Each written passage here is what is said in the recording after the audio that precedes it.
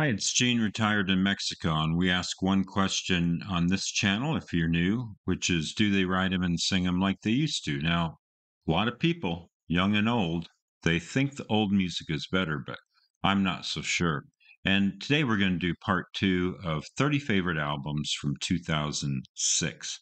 So thanks for joining me. These don't do as well as the reactions, but they're important to me, and if you're watching, I really appreciate it. So let's get right into it. I'll bring up the spreadsheet here. And again, these are my favorite albums, not the best albums. I'm not an arbitrator of taste, but this is just what I think are number 20 through 11. So we're right in the middle of the countdown. And if you hear a little noise in the background, they're shooting off fireworks tonight. They've been shooting them off every night for several days. So it's great. I'm retired here in Mexico. So let's go ahead and bring this up. And number 20. And I do want to say, too, if you like what we're doing, hit the like or subscribe button. And also, I always forget to say this, but I'll put a link below that is the Spotify playlist that I do that's highlights, because otherwise it would be a 24-hour, well, it'd be a 30-hour list because each CD's a good hour. Anyway, so coming in at number 20 is a country music album. Yeah, I do like country. And my parents were very different. My father was the country music fan and the rockabilly fan, and my mom liked Latin classical show tunes, Broadway. Yeah, it was a pretty interesting household. So anyway, this is a band from Miami, Florida, the Mavericks, and I do include anthologies and live albums on my list. So this is Gold, the Gold series, uh, double disc CD of the Mavericks. Great, great country. They're kind of in that sweet spot between commercial and really alternative. So it's not quite your, uh, you know, you're not listening to David Allen Coe or someone like that, or even Waylon Jennings, but it's not bro country or anything like that either. So these guys have made several albums. It's terrific stuff. Way too many songs to mention. We're looking at a CD collection that has probably 30 songs, but they've had about a half a dozen top 40 hits on country radio. And they're just a cut above, but they're also very accessible. So if you haven't heard the Mavericks, I really highly recommend them. And coming in at number 19 from Atlanta, Georgia, one of my favorite bands, and a band I had the great pleasure to see one time, is Drive By Truckers. This is A Blessing and a Curse, which is pretty straight ahead rock and roll. Not everybody loves this album. All Music only gave this one 3.5 stars, but I think it's better than that. And there's three songwriters on the album, which is Patterson Hood, Mike Cooley, and Jason Isbell, who would leave after this album to have a solo career. And actually, I think, from what I understand, I think his solo career has eclipsed Drive By Truckers in popularity. He gets a lot of streams, and I like Jason Isbell, but it's a nice balance of the three singers. They all do anywhere from 3 to 4 tracks that they wrote a piece, and I love this. And they do this high IQ Southern rock, and I just love it. And they're fantastic storytellers. So, and the playing is terrific. So, yeah, A Blessing and a Curse by Drive By Truckers.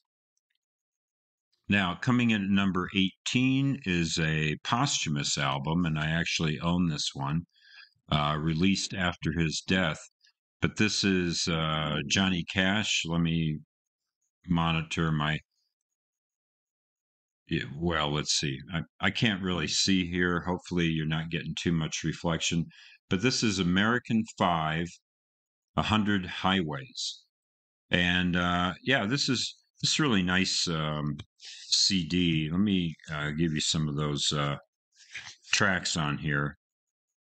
Um, Track 2 is a song I first heard by the Blind Boys of Alabama. God's Gonna Cut You Down. A really great, vicious gospel song. And he does a Gordon Lightfoot cover, does a Bruce Springsteen cover, does Hank Williams on the Evening Train. I came to believe religious, spiritual song, very good. Um, yeah, Four Strong Winds is a Ian Tyson of Ian and Sylvia, but is probably much better known by Crosby, Stills, Nash and Young. And I'm free from the chain gang now. So, yeah, his voice is really feeble, but the authenticity is there, and you really believe Johnny Cash. And also, the recording by Rick Rubin is so intimate. Many of these songs are just him and his acoustic guitar. So, pretty cool stuff. I mean, I think we all know the Renaissance. So, this would have been the one after the album that had Hurt on it. So, American Five, 100 Highways. Coming in at number 17, just pure coincidence that I have it after Johnny Cash. I have his daughter Rosanne Cash, who I'm a big fan of, and her album Black Cadillac. Was a pretty well received album, and I became a fan of hers in 2003, even though her recording career goes back to the 1980s, and I like that early stuff, but when she married John Leventhal and he became kind of her music director and producer, as a team, I thought they got a lot better. And 2003 was Rules of Travel. And then every subsequent album from 2003 on has been really good, really good. Her next album would be covers, but this one is some more original material. She's a good songwriter, and it's just some of the songs are so emotional, and others are pretty. And she's also a great storyteller. I really highly recommend Rosanne Cash. She grows on you. I mean, when you first listen to her albums, they sound like, okay, like she's okay. But the more you listen to her, the songs really sink in. She's a pretty good lyricist. And so coming in one slot ahead of her father, Rosanne Cash, Black Cadillac. Coming in at number 16 is an album that I used to hate. Oh my God, did I hate this album? But partly due to you guys who have asked me to react to her, and I did a reaction. I've come around to become a Joanna Newsom fan, and this is probably her best known album, spelled YS but pronounced yes. And this seemed to be on everybody's best of list. Um, yeah, let's see. On Rate Your Music, this was rated the fifth highest album of the year. Metacritic gave it an 85, Pitchfork a 9.4, All Music 4.5. And this is what I'm going to call demanding and weird, but rewarding. And she does this thing, in the first part one, I talked about an artist named Bonnie Prince Billy. And I think she's in that same kind of wheelhouse, if you will. She she does this music with lyrics that are a throwback, not to classic rock, but to almost medieval and Renaissance music. And she is really highly literate. I mean, I sometimes have to look up words because she uses so many $100 words, and but she's so talented, and she just plays harp and has that really strange high pitched voice. But the more you hang with Joanna Newsom, the more she rewards. And one of the things I noticed about this was the engineer and the co-producer. I can't think of two dissimilar people. So the recording engineer on this album, yes, was Steve Albini. Yeah, and I always think of him for his sort of dry arrangements or dry recordings, I mean. And, he's pretty famous for his recording aesthetic. And then she turned around and co-produced it with Van Dyke Parks. Now, I don't own the Joanna Newsom, but I do have a best of Van Dyke Parks, and I went ahead and pulled this out so you could see this. Who is Van Dyke Parks? This is called Idiosyncratic Path: The Best of Van Dyke Parks.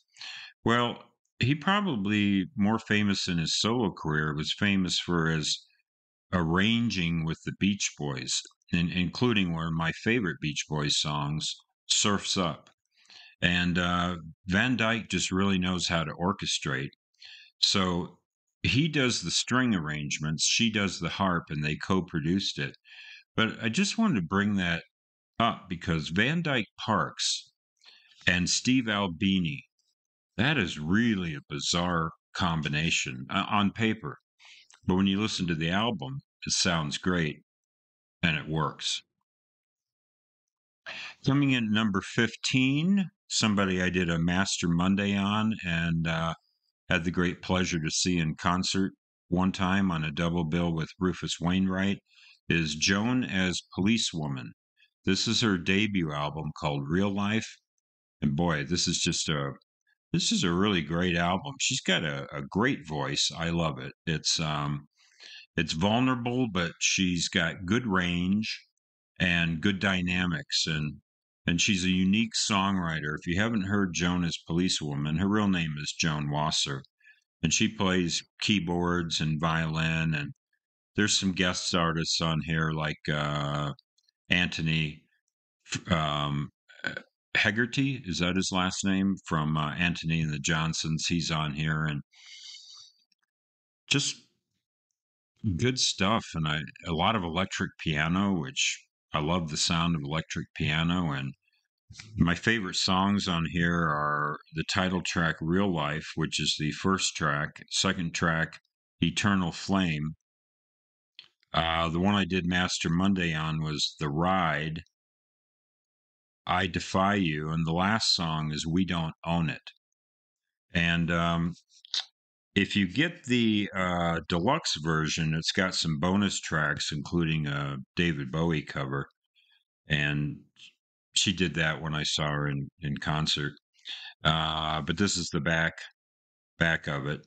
And she's just a terrific artist. Now, I found some of her subsequent albums to be a little bit difficult, but this debut is killer. I highly, highly recommend it. I wanted to give you a couple quotes real quick here. One critic called it splendid but slinky. Isn't that cool? Splendid but slinky. And another critic called it pensive but gentle. So those are good descriptions. Coming in number 14, one of my favorite bands of the 21st century, if you include 99, because 99 they put out the Soft Bulletin, but this is the Flaming Lips from Oklahoma, and At War with the Mystics. So not everyone loved this album. AllMusic only gave it 3.5 stars, Pitchfork 6.7, but I think it's underrated. And I would make the same comment about this that I made about Beck's The Information on part one. This album is much better than the critical reviews, in my opinion.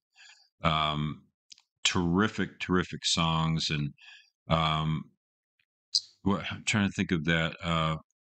Man, I should have looked it up before I started recording, but trying to think of some of the song titles on there. But anyway, if you are familiar with this album, the Yeah Yeah song. I think that's the opening track and the best known song on there. But I don't know. There's something about this. It's not really I don't think it's really a concept album. It's sort of medium density. It's not super accessible, but it's not super complicated either. It's kind of right in that middle zone. and it rewards on repeated listenings, and the band's playing great, the production's great. I like this album. Is it my favorite Flaming Lips? No, but I think it's right up there with their best work. So, At War with the Mystics. Number 13 is one of the most difficult albums to listen to and one of the most difficult to rank because it isn't like anything else on this list, but it's the great Scott Walker, who started in the 60s as a boy idol with the Walker Brothers and then had a solo career where he did, um, how would you call it? Almost cabaret. Uh, Bertolt Brecht and different kinds of show tunes and cabaret tunes. And then he slowly morphed into his own songwriting and became extremely avant garde. If you've ever seen the movie, if you haven't seen the movie 30th Century Man about Scott Walker, that is a terrific documentary. Highly recommend it. This album is called The Drift, and he had an 11-year gap. So he had made an album in 1995 called Tilt. And then he made The Drift 11 years later. So he was not very prolific. This is a difficult listening. It's disturbing avant garde, really dark songs about war and violence and bloodshed and just but the sonic palette on here is extraordinary. And if you're not familiar with Scott Walker, this would not be my recommended introduction to him. But if you're a big fan like I am, this is one of his best albums. And it's really highly rated. So people agree with me. Pitchfork 9.0, All Music 4.5, Metacritic 85. Rate Your Music 33rd best album. So, yeah, really good. Coming in number 12 is an album by one of my favorites, but I always ignored this album because I didn't understand what it was. I mean, I knew it was kind of oddities and outtakes, but I just never bothered to listen to Tom Waits' Orphans, Brawlers, Ballers, and Bastards. So it's a triple album. And the reason it's titled that way is he made it thematic. And I'm not always a big fan of that, but it really helps with this album. So CD1 is called Brawlers. So those are kind of rockin' tunes. And then disc two is Ballers, which is some ballads.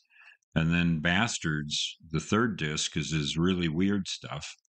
Now, some people would say all of it's weird, but I couldn't believe how good this album was, and a lot of people agree. I mean, Rate Your Music, 18th best album, Pitchfork 8.4, Metacritic 92, All Music Guide 4.5, triple album of one-offs, soundtracks, outtakes, oddities, collaborations. So it shouldn't work. On paper, it should not work. But the sequencing on the album is so brilliant that it just flows and it sounds like an album that was deliberately made to be listened to. And I love it. It's one of Tom Waits' better albums, and so I'm still getting into it. I've only listened to the album 2 or 3 times in my life, so I'll be transparent about that. But every time I listen to it, just gets better and better. All right, we're going to finish this up with number 11. And we're going, and I mentioned that I do compilations and anthologies. So this is a 60s artist. Um, Also, I guess the third person on this list that I got to see in concert one time shortly before he died. And that's Roy Orbison. Love Roy Orbison. This is the Essential Roy Orbison, a double disc. And disc one covers all his 60s material, all the great songs like Blue Bayou and Pretty Woman and all those great 60s operatic. I mean, what a great singer Roy Orbison was. And then disc two starts with a generous sampling of his Mystery Girl album that he did with Jeff Lynne. And that was the tour that I saw. And those are terrific. And then they have a few cuts from the Black and White Night, which was, if you've ever seen that movie, it's got Elvis Costello and Emmylou Harris and Jeff Lynne and Tom Petty and Katie Lang and all these people that showed up to sing and perform with him. And that's terrific. And then the CD sags a little bit at the end. Otherwise, it probably would have made my top 10. The last 6 or 8 tracks on the album are kind of a mixed bag. Um, it's in roughly chronological order, but they kind of jump out of chronological order at the end. So I would say 3/4 of this double disc is just fantastic, and then 1/4 of it is okay. But here's a guy who had. Are you ready for this? I counted the number of top 40 singles he had on the U.S. charts. 22 top 40 singles. That that's pretty extraordinary. I mean, that's not Beatles level, but that's pretty impressive. And he was very prolific, so he did make some bad music, and that's why there's no single album other than maybe Mystery Girl that's kind of solid all the way through. So to get this compilation of his best material is just wonderful. So that's it. That's number 20 through 11. Let me know what you think. I love doing these videos, and like I say, Spotify playlist, check it out. I'll take selections from these 10 albums and add it to the playlist after I edit this video. And as we say here in Bonita, Mexico, buen dia.